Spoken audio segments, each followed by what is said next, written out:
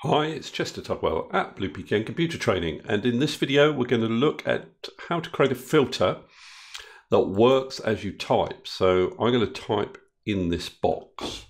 So if I start with the word S, letter S rather, you can see I'll get all the sales reps started with the letter S. But if, for example, if I typed in an A, I'd only be left with the one name that starts with an S and an A.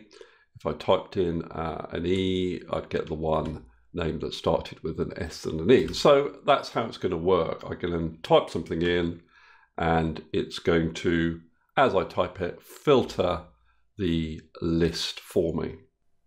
Okay, so I've got rid of the functionality that made the search filter possible. And we'll recreate it. Now, what you will need to do is show the developer tab on your ribbon. And if it's not currently showing, it's pretty easy to show. Just right click on an existing tab, customize the ribbon, and then tick developer there, and then it will show up. We'll need that later. Also, just to let you know, I've converted this to an Excel table, and I did that by just clicking in the data and going to insert table. It's already grayed out, which means I've done the conversion. And I've given the table a name. I've called it sales rep. Why have I done that? It just makes it easier to refer to in my formula. So we're going to use a function here called filter, and filter is only available in Excel 365. So if you have an earlier version of Excel, this isn't going to work. And what we're going to do is we're going to use these arguments, obviously. Array is the well, I don't need to select it because I've already called it sales rep. See, with the table, this is what's nice.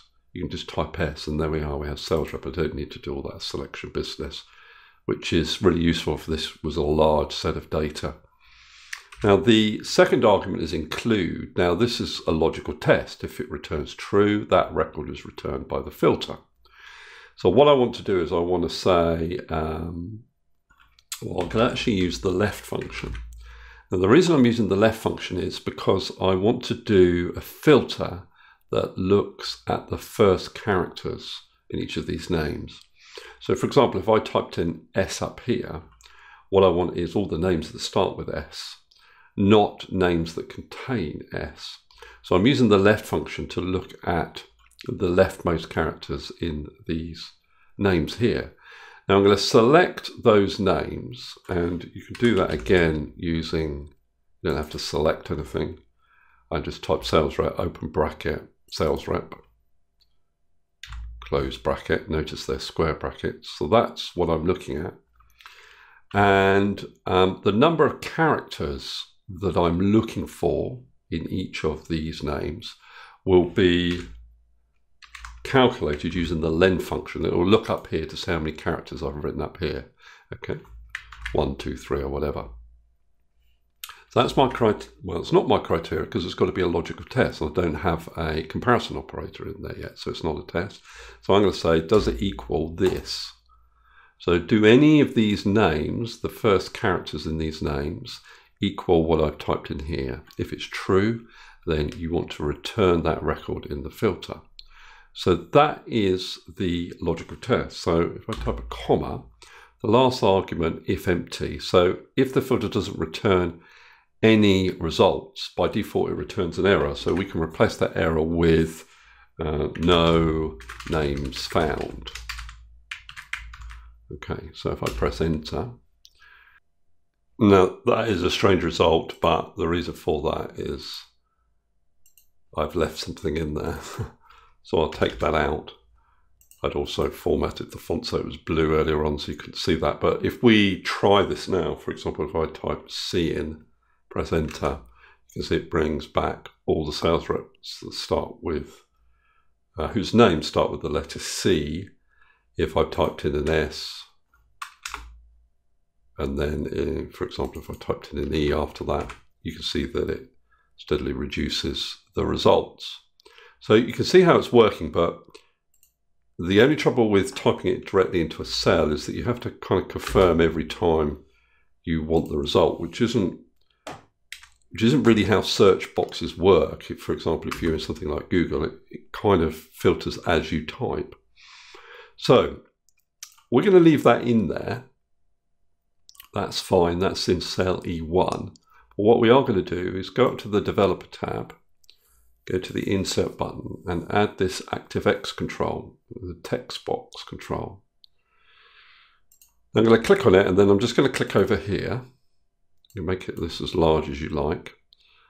And we're eventually going to type stuff in here, but what we need to do is link whatever we type in here to this cell.